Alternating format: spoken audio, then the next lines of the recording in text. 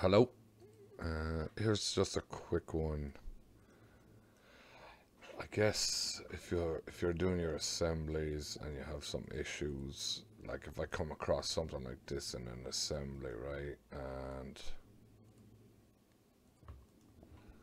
um, take a look at it, and we could see we've got holes everywhere. So this is obviously a user error.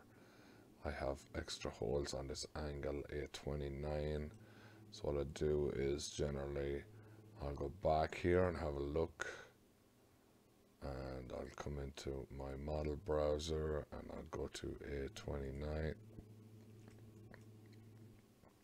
That's this one over here. This should be one of a kind. So if I renumber, there shouldn't be an issue. I don't think this is going to be the same size. This was a smaller space.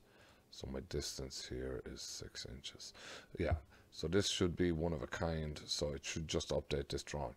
The issue you might have is if you have a mistake like this, that you should really renumber. So if I select those holes, the point would be to renumber. Now if I renumber this and it's the same as another one, this number will change, so it will want to delete this drawing or the other drawing. I'm not sure which. So that shouldn't be the case with mine.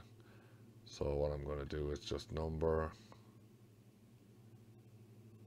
and you can see my A6 has changed to an A12. So delete duplicate drawings, yes. So we can see down here that the A6 has been deleted. So before I used to get frustrated with these things, but you gotta just move on. I mean, if I didn't renumber, I would have issues with my lists and everything. So it's good practice to renumber. So the A6 is the only one. So it has been deleted. Now, if I go into the project folder for this, let's see, details, you can see the A6 has been deleted. There's only the backup file is there. So that has been deleted, so you don't need to worry when you're doing your lists later or anything, it will be gone. So now let me go back here. This has not been updated. So first of all, the weight probably won't change. So go to update list. So that's stayed the same. If you're inside in the drawing, you need to update the lists and update the detail. And you can see now that is fixed. So a lot of times it's good practice to do your assemblies first and then just clean up your drawings. So I thought that might help. These are things I guess I didn't really know how to do at the start.